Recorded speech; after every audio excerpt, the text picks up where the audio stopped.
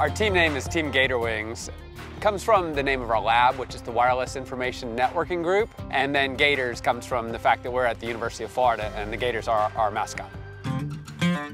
Tan and I have worked together for 20 years on wireless communications and networking. And when we heard about the SC2 competition, then we recruited David and Tyler to join our team and some other great students. Hi, I'm Tyler Ward. I'm a PhD student at the University of Florida and a member of Team GatorWings. My name is David Green. I'm a PhD student here at the University of Florida and a member of Team GatorWings. Tan and I worked on the original DARPA Spectrum Challenge, and it was a great competition, a big intellectual challenge, and a lot of fun. And when we heard about the SC2 competition, we really thought that that would be a great opportunity for us to compete against the best teams in the world. And we also love the non-stop intellectual challenge, and there's really cool things that we really love to do. I think one of the things that sets our team apart is the fact that Tan and I have been working together on wireless communications projects for 20 years now, and those span a wide range of different areas in communications and relating to the challenges of the Spectrum Collaboration Challenge. And these two guys, Tyler and David, are just like Swiss Army knives of engineering that come in and are able to help us tackle all of the very complicated problems that come up in this competition. It's a great opportunity to try to implement a lot of practical stuff. So we always talk, Dr. Wong always talks about the theoretical side of this project, but to actually put it into action, to actually write the code, to actually get these radios talking to each other, working with other peer networks and things like that, it's really cool. And it's really cool to show off. I think one of the things we found out during this competition is that as academics, people might think we just teach all this math and we write all these papers with math in it, and that math is just sort of funny business. But in this competition, we took the things that we teach and the things we apply, and we find that those things work the best. The theory that we teach and the theory that we develop is deployed in practice, and it helps us win this competition.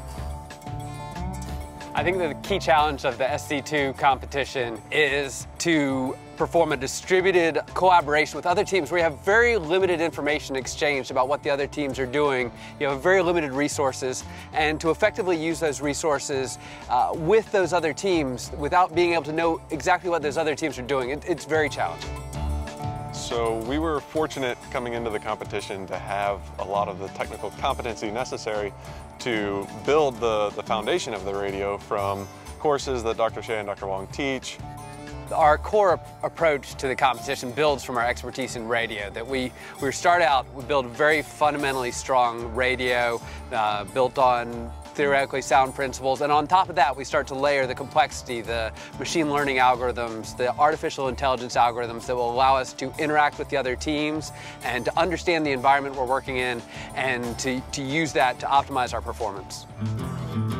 I think we think that SC2 is an AI problem. One of the main things that we use AI for is to build an interference map, which basically help us to understand how other teams' transmission affect us. Once we have the interference map, we use the AI to take that information in and try to digest that information together with other collaboration information so that we can assign the right amount of resource to our radio system. So we feel that now is the great time for this competition just because there's so much more flexibility in what we can do right now. Given the hardware and the software capabilities of the servers and the software-defined radio, it gives us more flexibility in our radio design. We can make it more agile and adaptable, and we can also work better amongst the peer networks. We can collaborate better, share information better, make observations. The hardware and the software has come to a point where we can do all this in real time and do it well. What makes our design unique is how adaptive our radio is. That it's very flexible in how it uses the available channels, how it modulates the information or encodes the information. What that does is it gives our artificial intelligence algorithm a lot of knobs that it can turn to control how our radios interact with the other teams. I think after SCE, if we win it, the first thing we'll do is go to Tahiti. Then we'll go and think about how can we actually build upon our success in the SCE to really push this technology forward from the Colosseum to the real world.